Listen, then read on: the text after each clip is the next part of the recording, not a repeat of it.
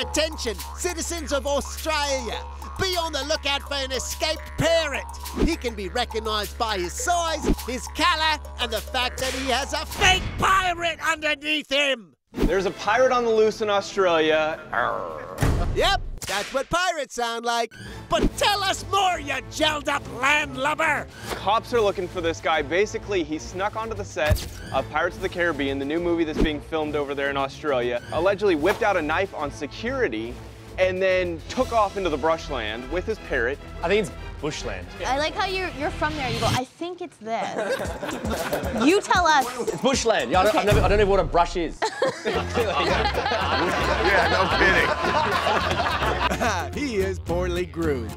Anyway, the fake pirate then immediately set sail for the high seas, by which we mean... He made his way to a K-mart, and then he ends up going into the changing room, changing clothes. What did he change into? I don't know. Something not pirate-ish.